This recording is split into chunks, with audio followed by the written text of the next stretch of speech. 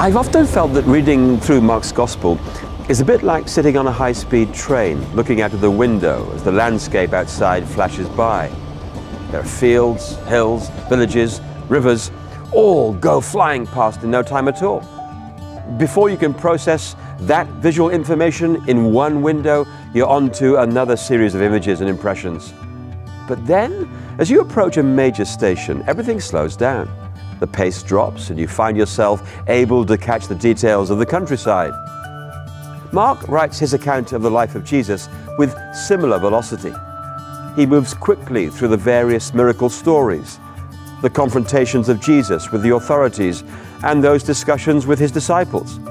There's no time to stop.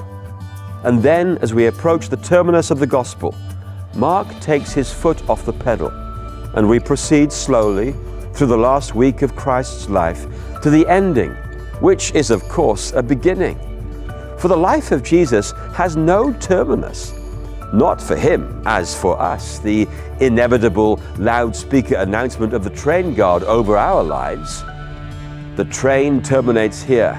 Will all passengers please take their possessions with them? Of course, we can't take our possessions anyway.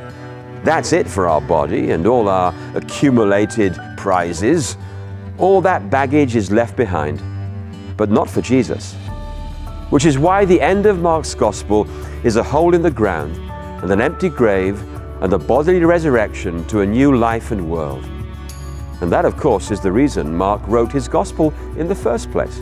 And it's why people like us need to read and absorb its key message, which is this: Jesus is God's King and our Savior. He has authority and power over every reality, disease, the demonic, and death. Creation bows to him, evil submits to him, and we are called to follow him through life into life beyond death. Mark's Gospel, then, is an adventure about life as an adventure with a man who's God. So let me encourage you to join us every Sunday morning on the Gospel train. It's going to be a great ride, and by the end of it, I hope that we will all confess with that centurion at the foot of the cross, surely this man is the Son of God.